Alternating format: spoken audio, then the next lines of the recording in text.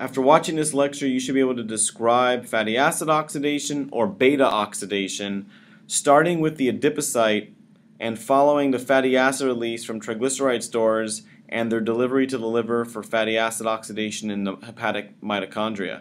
You should also be able to list the rate-limiting step of fatty acid oxidation and describe how it's regulated as well. So let's start with the location in the body, and a very important location where fatty acid oxidation occurs is the liver, and it also occurs in the heart as well as skeletal muscle and other selected areas in the body. I just want to point out for the heart, it turns out that the majority of ATP generation for the beating heart is from fatty acid oxidation, actually, not glycolysis. So it does play an important role in cardiac myocyte metabolism as well as metabolism in the liver and skeletal muscle. Now, if we recall that the fatty acid structure is this hydrocarbon tail with this carboxyl end, we can see here that the labeling of the carbons, carbon number 1 is right here, okay, this carbonyl carbon, and then we have the alpha carbon, which is carbon 2, and the beta carbon, which is carbon 3. And the final carbon in the hydrocarbon chain is the omega carbon. And the reason why we're wanting to review this is that a lot of the business of fatty acid oxidation is occurring with the beta carbon, which is why this is often referred to as beta oxidation. Now, the general steps of fatty acid oxidation, pretty simple. There's only 4 steps. The net result is every time we go through a round of beta oxidation, we are going to peel off a acetyl-CoA molecule. Now remember, acetyl-CoA is 2 carbons. So every time we do a round of fatty acid oxidation, we reduce the fatty acid chain by 2 carbons. All right? And we keep repeating the cycle until the very final step, the very final cycle. When we hydrolyze acetyl-CoA, imagine we have a 4-carbon fragment, we end up with 2 acetyl-CoAs. Okay? So, for example, if we had a 16-carbon palmitate, it would take 7 rounds of beta oxidation because that final round generates 2 acetyl-CoA molecules. Now, if we look at the 4 steps, we can see that we start off with a oxidation of the beta carbon, and that oxidation process generates an FADH2 molecule. We now generate a double bond, we hydrate the double bond, we do another oxidation generating an NADH, and then our final thiolytic cleavage releasing an acetyl-CoA molecule. And that's just the general idea about what you're doing with the fatty acid oxidation reactions. Now we're also going to talk about regulation, and we're going to discuss that the primary mode of regulation of fatty acid oxidation actually is the entry of the fatty acids into the mitochondria where all of these oxidative enzymes are located. We'll discuss that at the very end.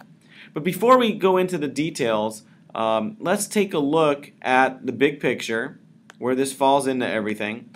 And we can see here that if we're thinking about the liver, which we always do, we can see that fatty acid oxidation is right over here on the right side, with all of the other reactions that are also occurring during the fasting state. So remember, when you're fasting, you got lots of glucagon.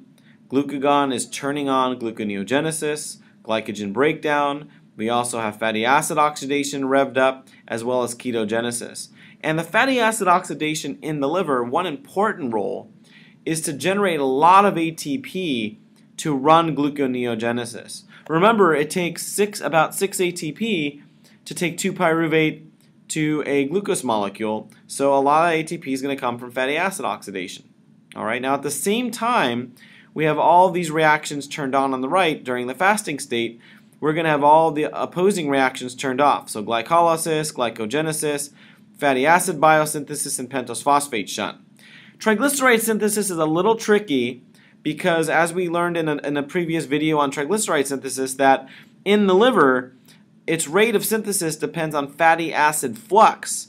So if we have a lot of fatty acids entering the liver during fasting, we actually might be making some triglycerides and shipping them back out as well. But in this general schematic, we got triglycerides over here on the left. Now, when we're in the well-fed state, we get the exact opposite. We have lots of insulin, we're toning down all the reactions on the right, and we're turning on in the liver all the reactions on the left: glycolysis, glycogen synthesis, fatty acid synthesis, triglyceride synthesis, and pentose phosphate shunt. Okay, so that's the big picture. Remember, fatty acid oxidation is turned on in the fasting state. Now, if we go and take a look at another diagram that we've seen before, remember, a good way to think about all this is glucose moving in and out of the liver. So again, during the fasting state, we have glucose leaving the liver because we're running gluconeogenesis and where glucose in the plasma is low. We're trying to resupply the plasma glucose and stabilize it. And we're breaking down glycogen, we're converting pyruvate and converging down to glucose so it can go and leave the cell down its concentration gradient. Now at the same time, we have fatty acids entering the liver cell, going through the oxidative process, getting acetyl-CoA molecules, and ultimately generating ATP. That's what this ATP here is for, is to show that oxidation of fatty acids generates ATP to run gluconeogenesis. And we also have the acetyl-CoA going into ketones, which then gets shipped back out to also provide non-insulin dependent tissues like the brain an alternate fuel source. Now at the same time we have, during the fasting state, all these processes turned on. Again, we would have all the opposing reactions turned off. And if we're in the well-fed state, alright, glucose is entering the liver, we're making glycogen, we're having glycolysis occur, we're making fatty acids and cholesterol and triglycerides, and we're sending out as VLDL. Okay, so this is a nice way to think about how these reactions are going to be occurring, and it really boils down to glucose going in and out of the liver cells is a major way to think about it. Now if we go and review fatty acid synthesis, okay, remember this is the opposite of oxidation, right? So glucose goes into the cell, we're making glycogen, we're having pyruvate go into the mitochondria, we're making acetyl-CoA, which is the precursor to fatty acids. We go to citrate, citrate comes out, we get our acetyl-CoA into cytosol, we make malonyl-CoA through the acetyl-CoA carboxylase enzyme, and then we have a complicated fatty acid synthase molecule enzyme, multifunctional enzyme that makes palmitoyl-CoA. The reason why I want to review this is because you can see that fatty acid synthesis is occurring in the cytosol. Okay? And this malonyl-CoA molecule, which is the product of the rate-limiting step of fatty acid synthesis, acetyl-CoA carboxylase, has a very important role, actually, in regulating fatty acid oxidation. So we're going to need to think about how this works, because this malonyl-CoA that we're making during fatty acid synthesis is going to help, under these conditions, turn off the entry of fatty acids into the mitochondria, which is what we'd want. We don't want to be making fatty acids and then have them go into the mitochondria where oxidation occurs. And on the flip side, if we have acetyl-CoA carboxylase turned off, which we would in the fasting state, malonyl-CoA would go down, and then that would cause the fatty acids that are coming in from the adipocyte to enter the mitochondria and be oxidized. So the compartmentalization of fatty acid synthesis and oxidation is very important because it segregates the two reactions, so you're not going to have a futile cycle. All right? So let's take a look at fatty acid oxidation, or beta oxidation. And we start with the adipocyte. So remember, the adipocyte has a lot of triglyceride stores that occurred during the well-fed state, and now we're going to have lipolysis occur, and we're going to release those fatty acids. And the critical enzyme in the adipocyte that does that is an enzyme called hormone-sensitive lipase, HSL. And you can see here that when pKa phosphorylates HSL, it's turned on, allowing you to release the fatty acids into the blood.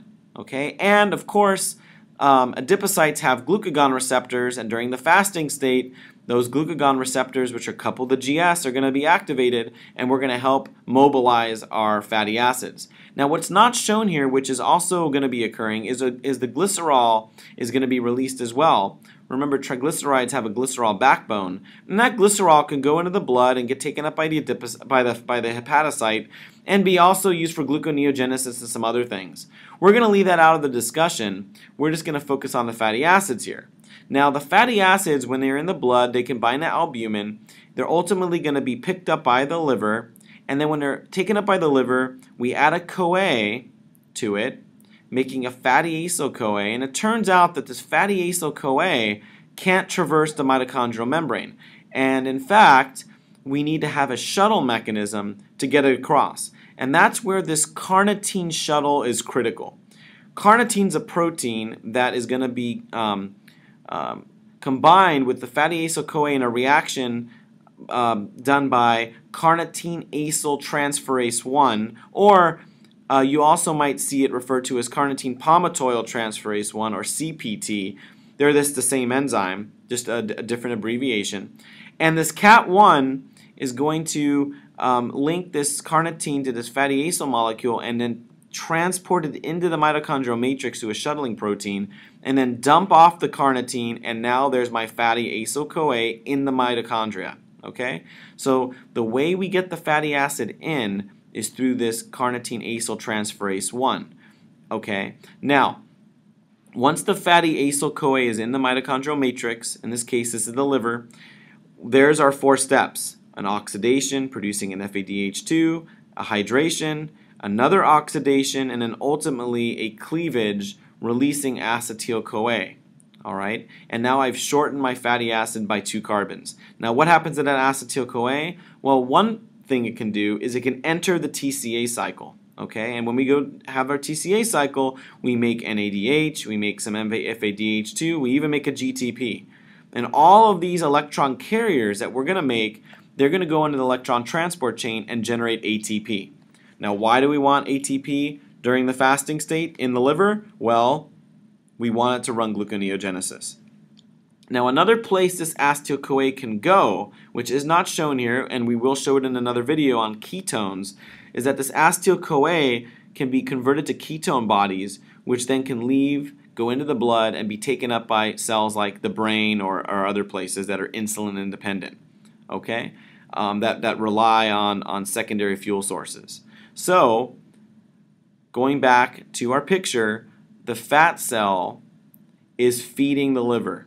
It's feeding the liver fatty acids. They're going to be oxidized, and it's going to make a lot of acetyl-CoA, which we need for ATP to run gluconeogenesis and provide the substrate to make ketones, which can go off to places like the brain, who desperately need another energy source. All right? So that's how that would work. All right? Now, at the same time, if you recall,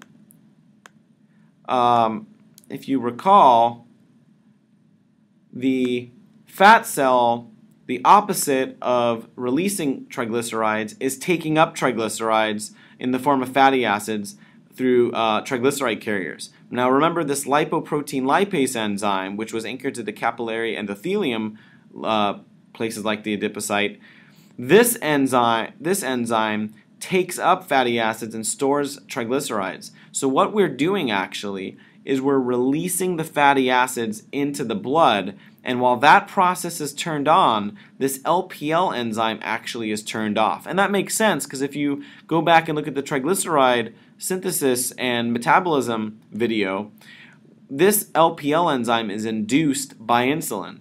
So if we're in the fasting state and we're breaking down triglycerides and releasing fatty acids, this LPL enzyme isn't going to be around very much to be promoting fat storage. Okay, so LPL and HSL are regulated in exact opposite ways, and they're really located differently. LPL is in the capillary endothelium, and HSL is actually in the adipocyte. Okay, so if we go back to where we started, we talked about the location of fatty acid oxidation with the emphasis on the liver. We discussed the basic structure and how all the business is at the beta carbon. the general steps, 2 oxidation steps generating electron carriers that ultimately generate ATP, and of course acetyl-CoA, which makes more ATP by entering the TCA cycle and making ketone bodies as well. Now, the regulation, like we said, is really with this CAT1 enzyme. So it turns out that the entry of the fatty acid into the mitochondria is really what is the rate-limiting step for fatty acid oxidation. And that's regulated by malonyl-CoA, which is the product of acetyl-CoA carboxylase.